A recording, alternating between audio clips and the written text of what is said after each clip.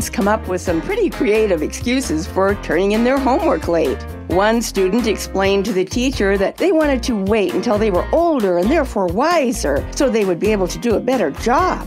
Another explained that he was aware that teachers are overworked and underpaid, and having to grade more assignments just added to the problem. I guess he felt he was helping out.